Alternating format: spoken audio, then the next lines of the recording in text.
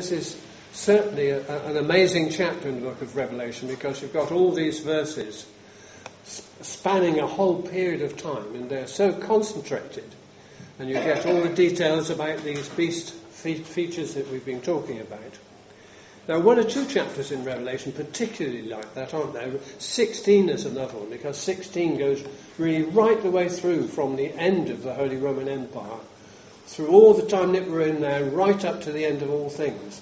And it's really useful at times for us to concentrate on those things and keep ourselves seeing the developments of them, especially for our young people, because there are particular progresses which we see in the book as it goes through. And certainly this chapter 13, and we've already seen the amazing developments of the sea beast and what actually happened as far as the new regime, as it were, which came in and reigned over this Roman Empire. And now we're faced with the 11th verse of the 13th chapter, another beast. And the beast, the same word, therion, coming up out of the earth. Now that's significant, because it says in the other one, coming up out of the sea. This is coming out of the earth. And I mentioned that I thought, and most commentators feel, that coming up out of the sea was the Mediterranean Sea, and all those countries surrounding it were those of the Western Empire that were associated with it. This is coming up now out of Europe, as it were, out of the earth of Europe, and associates those nations. So it's a similar sort of thing, but the unique part about it we're given in this 11th verse. And he had two horns like a lamb, and he spake as a dragon. Now, the two horns like a lamb we haven't come across before, but the dragon influence we've seen all the way through, and it's normally associated with Justinian in the East, and associated with the results of the pagan empire and the pagan thought that inspired it. And so we have got some interesting clues from what's already gone before. And he had these two horns, and he exercises all the power of the first beast before him. So it's not something separate. It's not a separate beast. And remember, these are just visions and symbols for the same thing. So this is a symbol about man's nature, about man's empire, and he's in a similar line of the first beast, causing the earth and them which dwell therein to worship the first beast, whose deadly wound was healed. And remember how the result of the fall of Rome in AD 476 was then healed, and that was a great sign to all the people round about. So there is when it says it causeth the earth, there's a pressure point here. This is what we're talking about within these things. Pressure able to be applied. So the new beast arises out of the earth. Concerned with events in the west, it appears as a lamb with two horns. And we put forward the view, when we look at history, around this time when the fall of the previous monarch, that we're really looking at something which is called the Holy Roman Empire. Because it is most unique how the descriptor which comes in here, this lamb with two horns, because you've got something together but pulling unitedly, but sometimes pulling in different directions, but joined together. And we've reckoned that is talking about the Pope looking at the religious side, and the dragon, the other horn. And of course what actually happened in AD 800 was that the papacy had got to a very low point and had turned to Pippin and the other ones for help. And as a result of all this, in AD 800, the Pope actually put the crown, the iron crown, basically onto Charlemagne, who had saved him out of that. And therefore you had the beginning of a joint Pope and Emperor. So this, remember I said earlier that when Constantine moved his centre to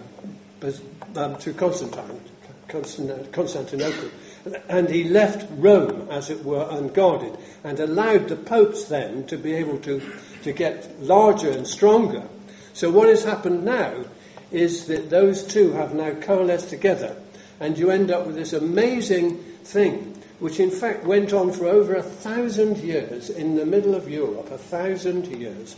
A cooperation basically between the Pope on one hand and the Emperor on the other hand.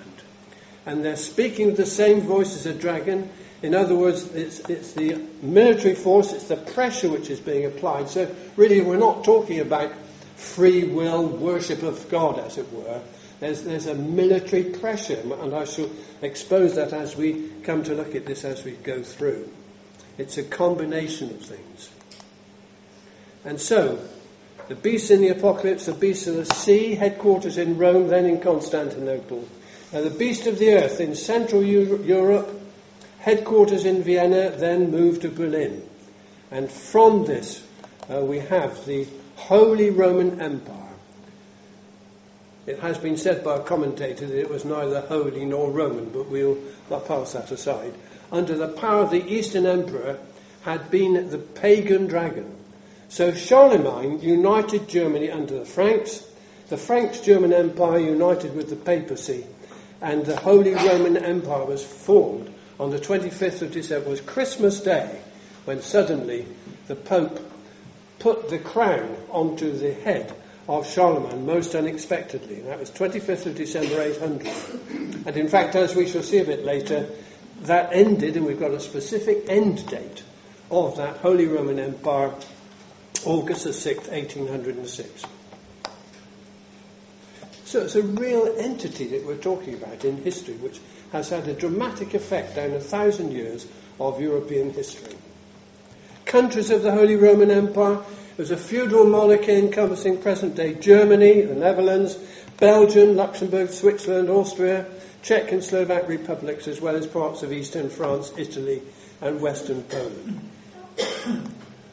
And so the beast of the earth, I'm suggesting, brothers and sisters, by inspecting what has actually happened and the details of what the Scripture gives us, putting those two together, we can see that it could only refer to the beast of the earth as being the Holy Roman Empire. And I hope later on we'll just have a look at this and see if there's any other evidence, because one of the things mentioned in the setup to what we're doing today is, well, what are the evidences for these things? So I should try and get some further evidence beside the inspection evidence, where it's obvious.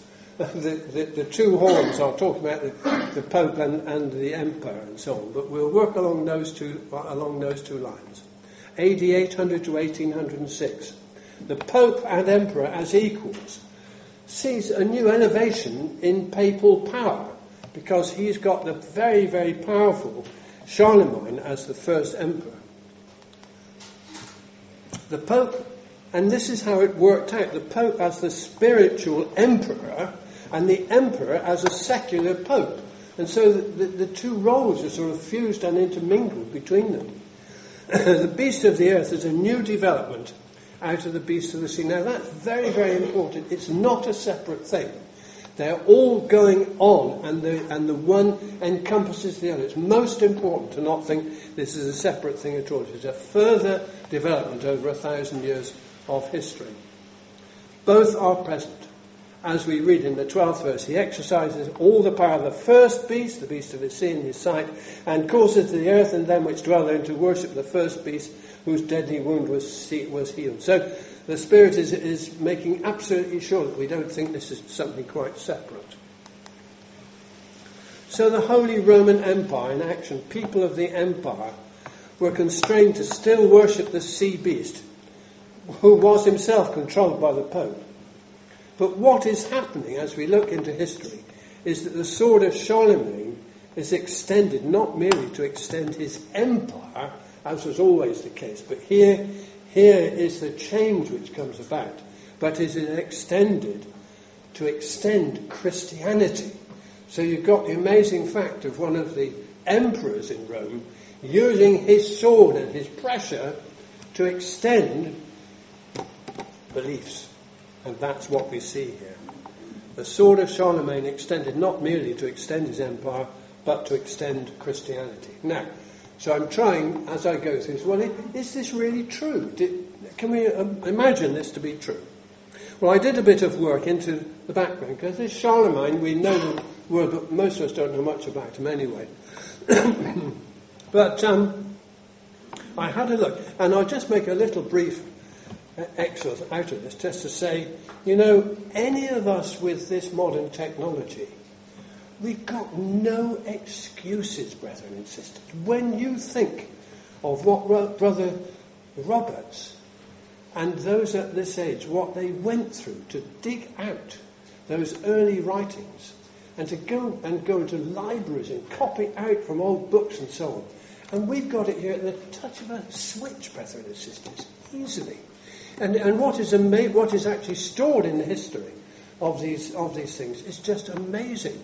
We should really all be going through the details of what our previous brethren have dug out, and we can extend to them easily.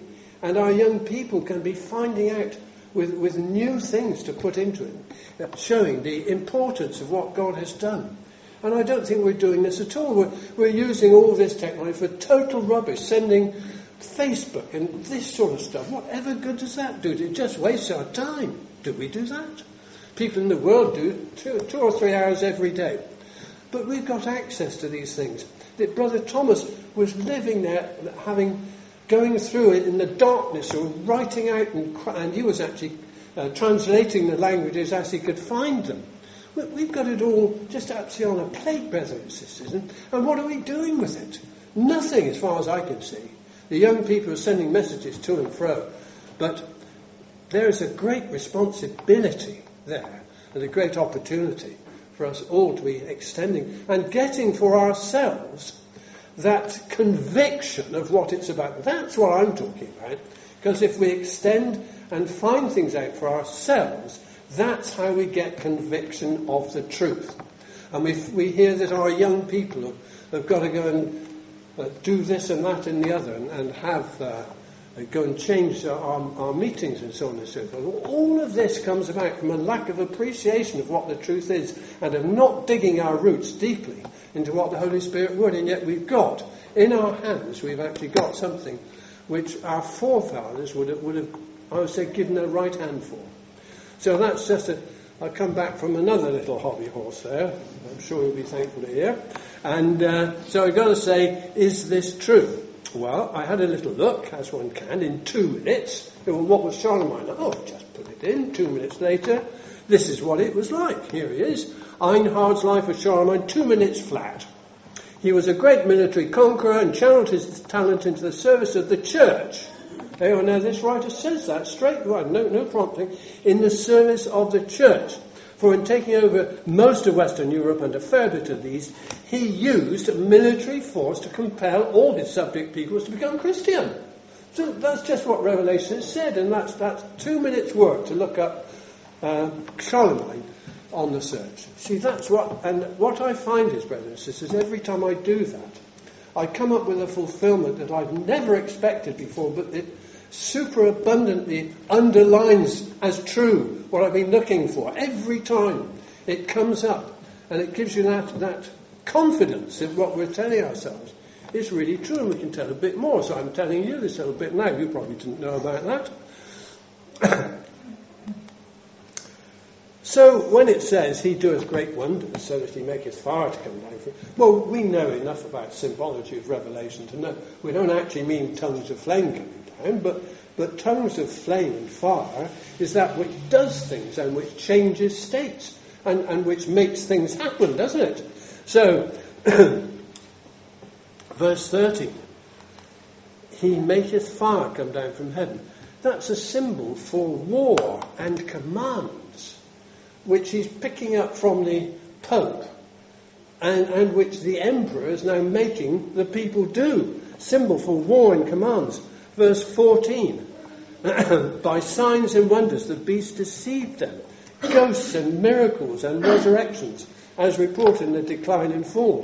And he goes into all that, and we're going back to the basic people who have these ideas, which the pagans did, and they could be influenced by them.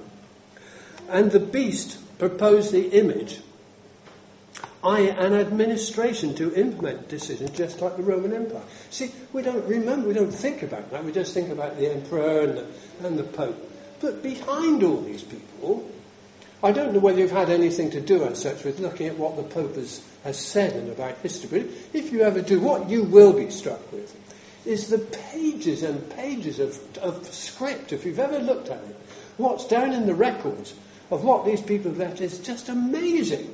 They spend all their life writing things down and justifying things. And it was then, it was in the Roman Empire. So the signs and wonders of the beast is seen and propose this image, i.e. an administration to implement decisions just like the Roman rulership. And all the time there were these people writing down what the common people had to do to make sure they didn't get out of it. And so all the time, the result, there was a pressurizing down on personal individuality that was taking place in the Roman Empire at this time as a result of this pressure coming from the two sides. And indeed, as we shall see in a minute, it blew up in a minute, didn't it? The image lives and speaks, and he had power to give life unto the image of the beast. So that administration of all those people, it actually did things and made things happen and write things down. That the image of the beast should both speak and cause. There are cause that who would not worship the image of the beast should be killed. So that is how, what we just read, that the Charlemagne did. That's how he pressurized people to believe things at the end of a sword. That's how this happened. So that to worship the image of the beast should be killed. Victorious Charlemagne had military power to give political vitality to the papal image of the beast. And that's this amazing combination which there is there. So the Pope, in alliance with Charlemagne, develops the administration, the image. And I just looked into that, and again, just 2 minutes looking at Google, and you find out that the general councils, the image, where the College of Bishops with the Pope formulated decrees just like those of the Roman emperors. Particularly applies to the Pope's ruling of the papal states. The Pope's sole and absolute ruler in his own territory, a small replica of the ancient Roman Empire. So much in this is doing what these people are making others to do. And he causeth all, both small and great, rich and poor, free and bond, to receive a mark in their right hand or in their foreheads. They were no longer free, brothers and sisters. They received a mark, and that no man might buy or sell, save he that had the mark, or the name of the beast, or the number of the name. Mark in the forehead is the thinking, the blaspheming, slanders the truth. The hand is for doing trading activity. The church had complete hold over spiritual and literal trading, brothers and sisters. All written and prophesied 800 years plus before it happened. Now think about that. Think about the prophecy that enabled that specifically to be written down. And indisputably, because those copies of the text are available, and that was written down. The beast is to compel people to worship it. The mark is a symbol for thinking in the forehead and doing hand. Without the mark could not trade.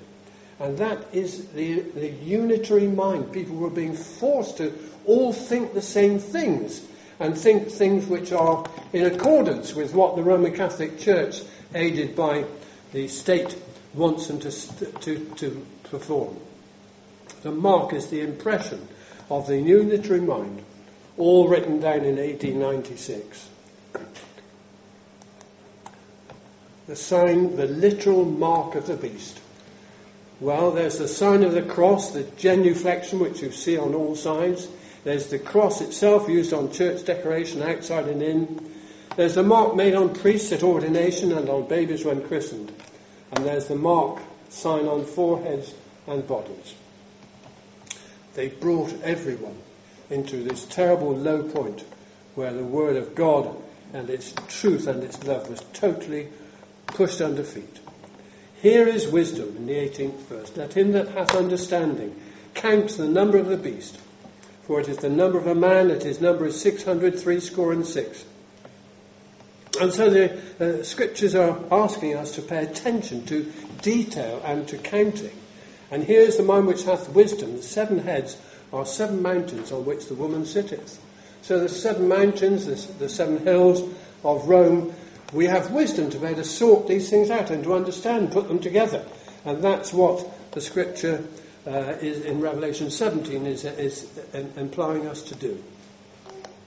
The image spoke binding decrees to enforce men to worship. It subdued and killed true believers who stood out against godless decrees. The empire enforced its authority with the sword. It had the form of the older empire. And something like, so I'm told, 250 administrators controlled the hundreds of decrees called capitularies. Great improvements came. That's what was going on in the background of all this, brothers and sisters. It's right there at the touch of a button. This is what these people were being subject to. It's just like we see happens in some countries of the world today. We understand that in some countries of the world, if you say a word to your neighbour, then that gets reported back to someone else. There are communities, aren't there, in this world who are labouring like that. And this is what came under this terrible Holy Roman Empire. And if a man consider the original of this great ecclesiastical domain, he will easily perceive that the papacy is no other than the ghost of the deceased Roman Empire sitting crowned upon the grave thereof, for so did the papacy start up on a sudden out of the ruins of the heathen power. Written by Thomas Hobbes, who sees all the way through there's a continuity. It's man's world and man's will against God. The number of a man?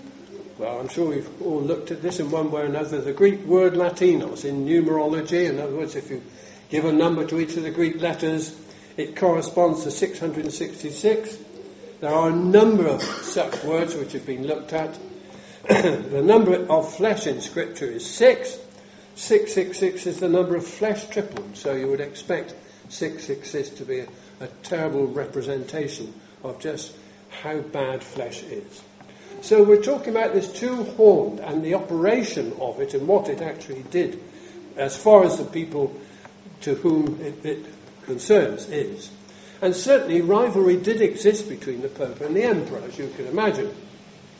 And between the 10th and 13th century, there was this thing going on. But gradually, you can probably know what would happen because the Pope gained the ascendancy. Because belief in the immortality of the soul, the spiritual claims of the papacy over men's lives, the granting of release and so on from sins, at the end of the day, the battle was going always to be won by the papacy out of it.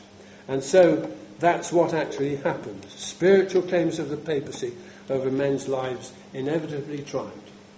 And so by 1073, the Pope in Rome claimed the divine right to be supreme in all temporal and spiritual. Notice what he's saying when we talked about this. There's two of them side by side. But by 1073, 200 years later, he says the divine right to be supreme in all temporal and spiritual matters, Pontifex Maximus, the greatest pontiff. And of course, Pontifex Maximus is where it all started off, because Augustine, who was the spiritual high priest of the paganism, that's what his title originally was. And so that has gone through and been taken over by the Pope.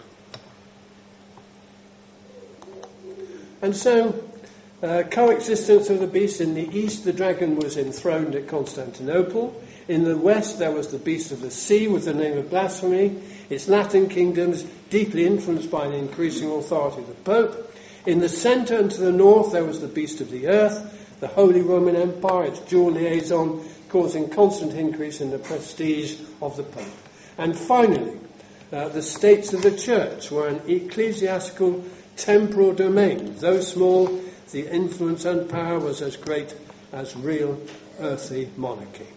And that is what had come into being as a result of all of these things. So the dynasty of Charlemagne in this, it became a largely Germanic empire. And it's very interesting how, as you study this, it started off with France being involved with Germany. But it wasn't long before France started going away from it, and it became, in the end, a German thing. The dynasty of Charlemagne succeeded by that of Otto I and others in his line. French were less influenced. The Artonian church system of the Reich, we've heard that before, the realm, that's what it means, provided stable and long-lasting framework for Germany. The empire was successful, increasing power overall and amassing wealth. It became largely based on Germany, and changes in France gradually resulted in less influence of France in the empire.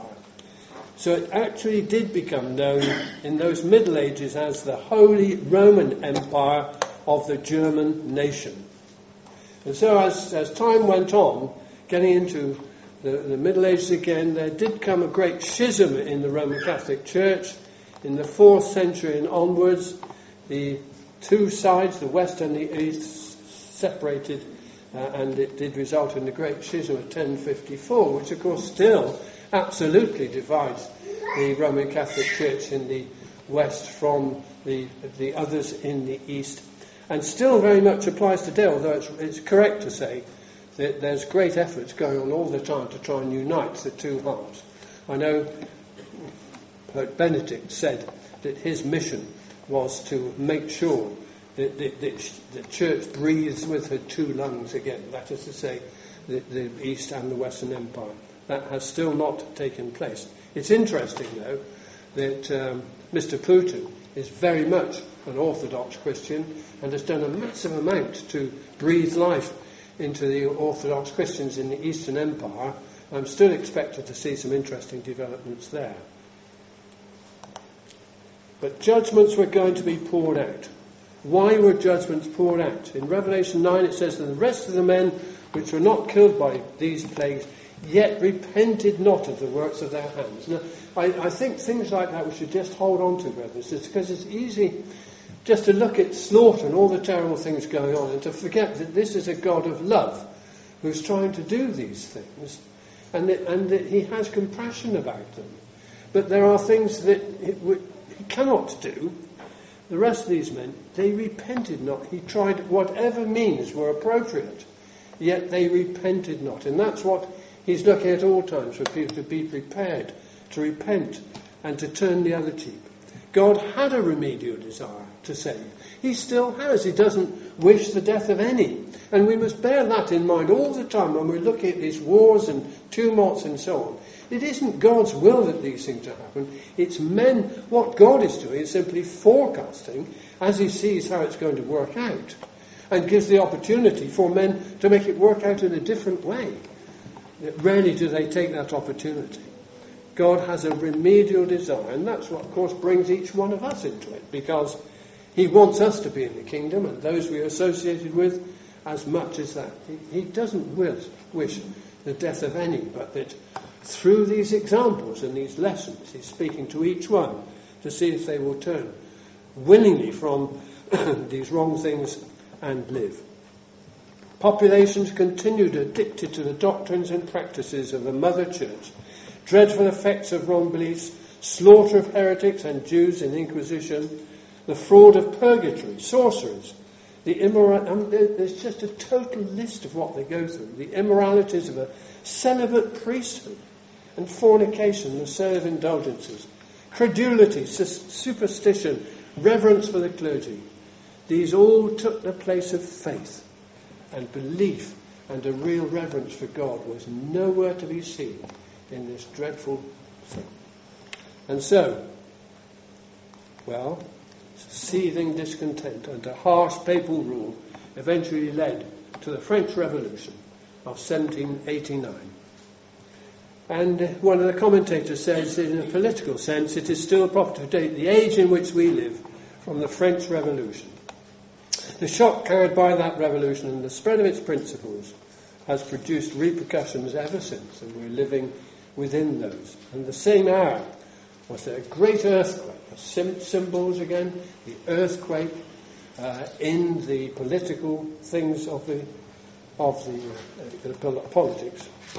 And the results of the French Revolution still proper to date the age in which we live from the French Revolution and the spread of its principles. Humanism, socialism, democracy have echoed in calls for freedom worldwide ever since. And so the time came when the Holy Roman Empire had come to the time when God had decreed that it would come to an end.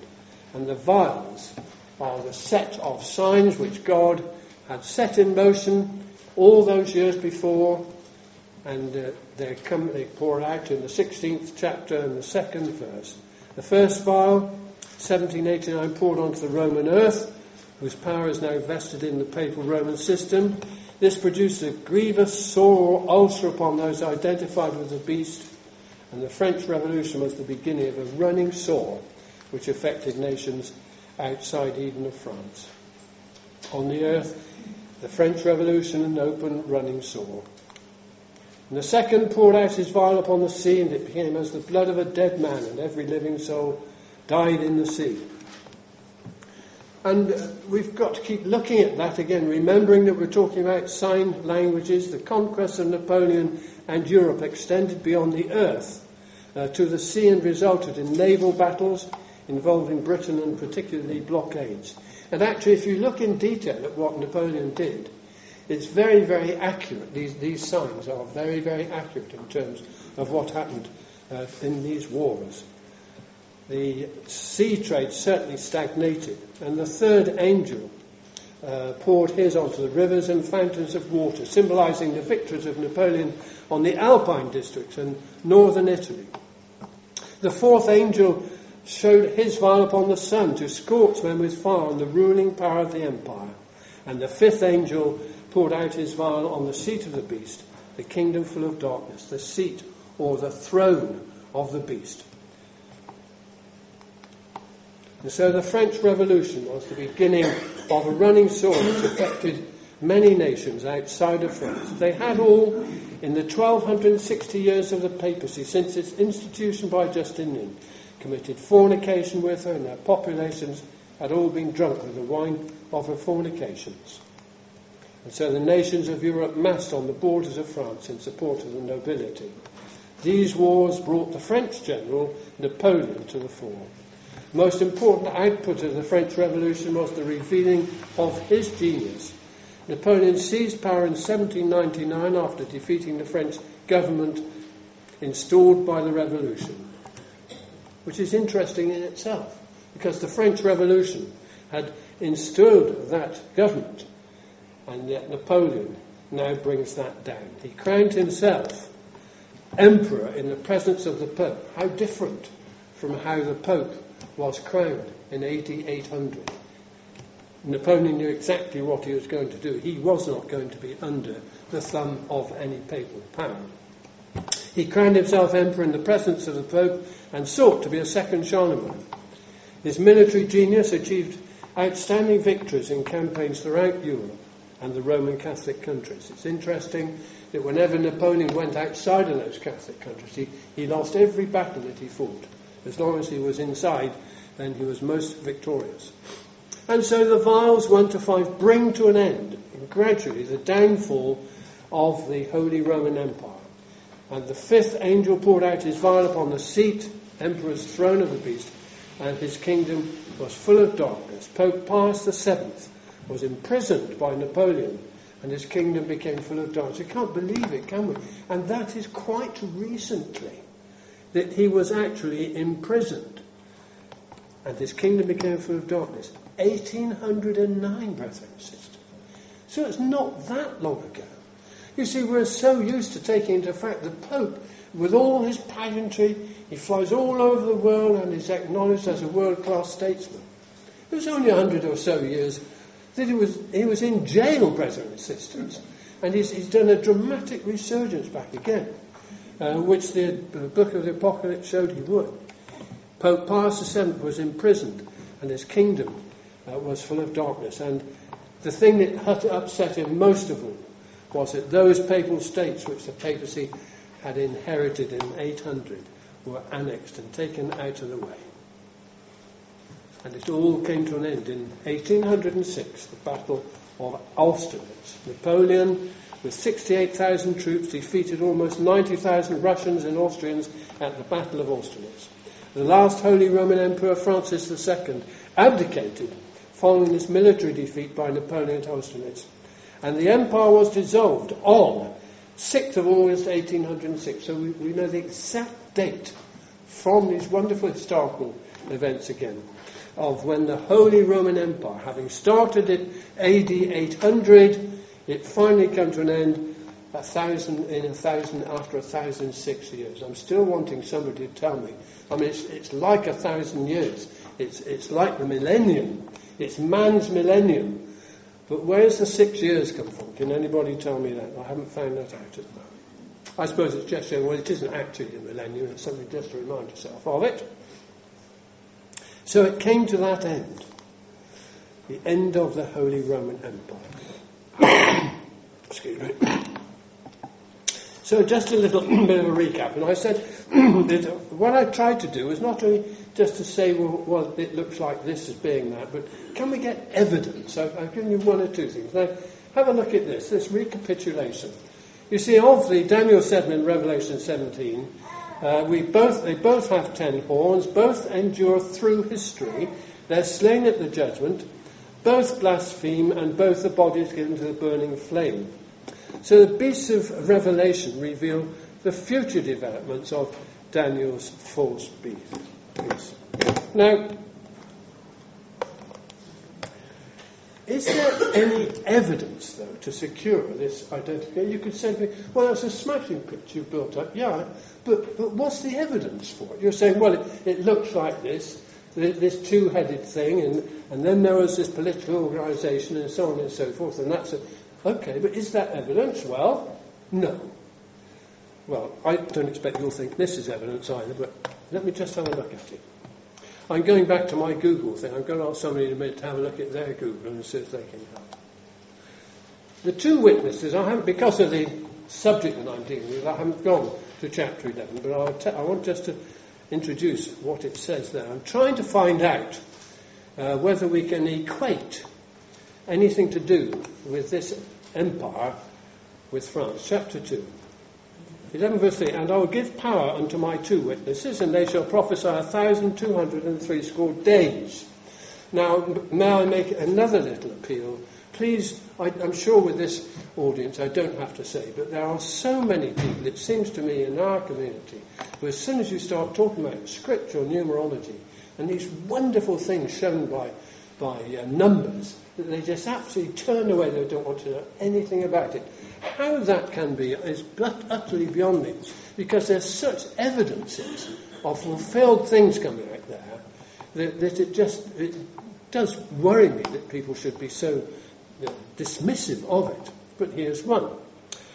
Two witnesses. Now, we might not always agree on what the two witnesses are. My opinion is that there are two categories of people that have always been there. There's two witnesses now. They're always around whenever anything happens about human rights or anything like that. They're always ready to go on the news or to do whatever is going to be done, to stand up for somebody who's down. There's always members of that two, not necessarily the truth, but they have in their own conscience.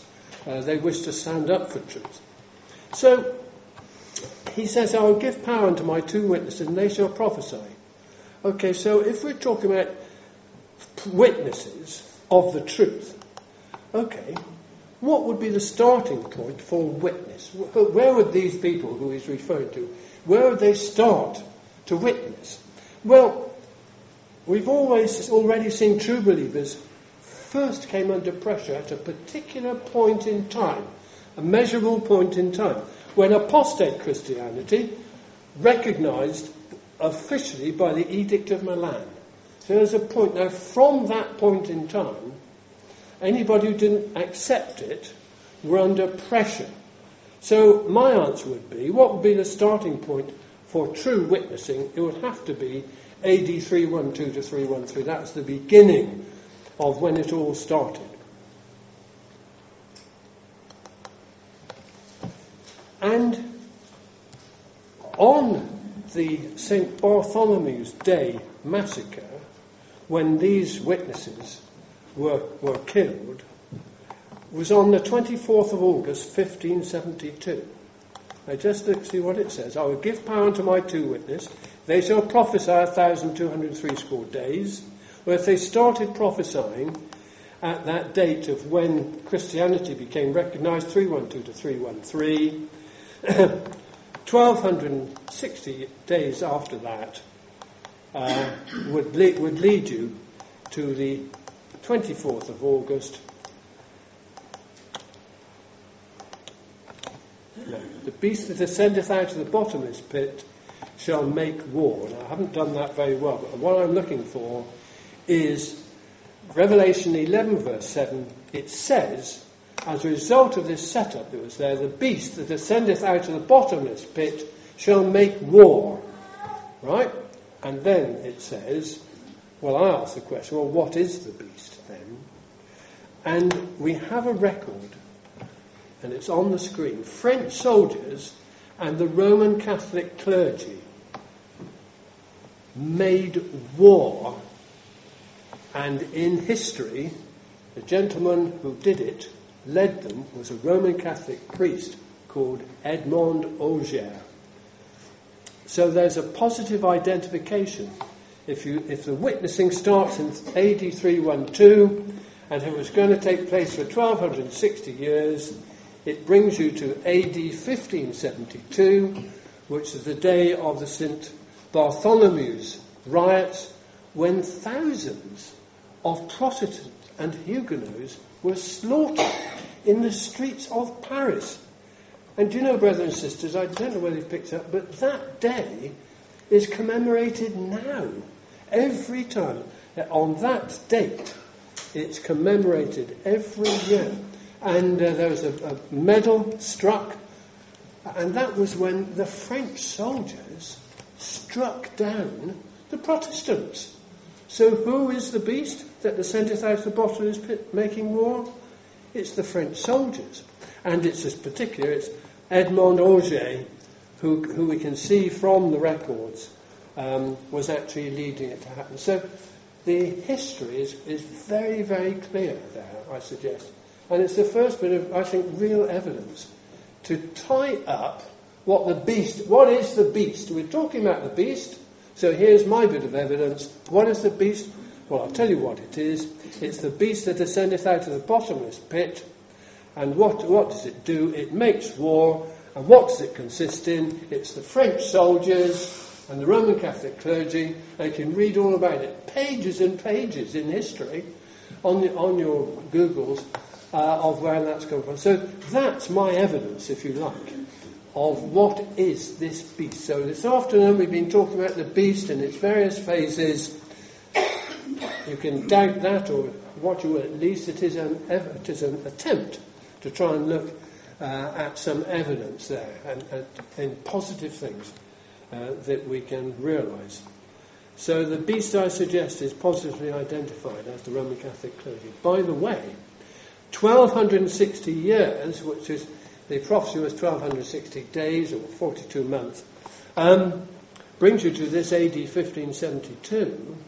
But what it also does, of course, that very date does confirm the day for a year, and also the 1260 years. There's an actual confirmation between 312, when the witnessing was started, and 1572. So there's a confirmation of that. There is also a very interesting sidelight to get out of it, because the scripture says, 11 verse 7, the beast that ascendeth out of the bottomless pit.